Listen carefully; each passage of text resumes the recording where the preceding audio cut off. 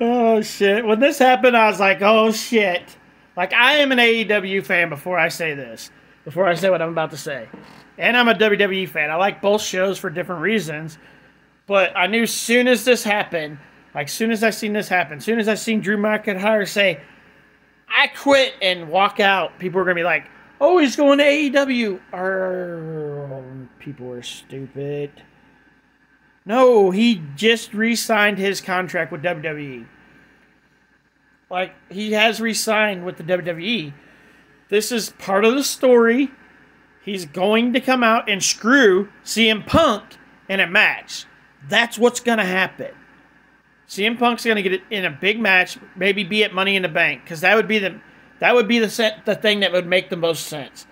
Have CM Punk, if he's ready for his comeback, ready to be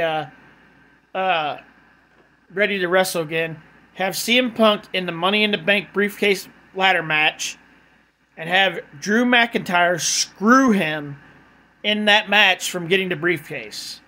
That's where I would bring Drew McIntyre back, and that's where I would have Drew McIntyre screw CM Punk over. Because CM Punk's done it to Drew McIntyre, what, 3 times now? So if you're going to do it, that's where you should do it. Add the Money in the Bank briefcase ladder match, have CM Punk be a person that's in it. I don't know if that's the route they're going in, but that's the route I would go in. I can't stand CM Punk. Like, I wish WWE would have never brought him back. He's just going to get injured again. Like, he's just not that, and he's not that good of a wrestler. Like, I get it, he was like 20 years ago a good wrestler, but compared to the wrestlers we have nowadays, he's not that damn good. And he's just going to get injured. He's just going to get injured. For a fact, that's what's going to happen. Sadly, that's what's going to happen.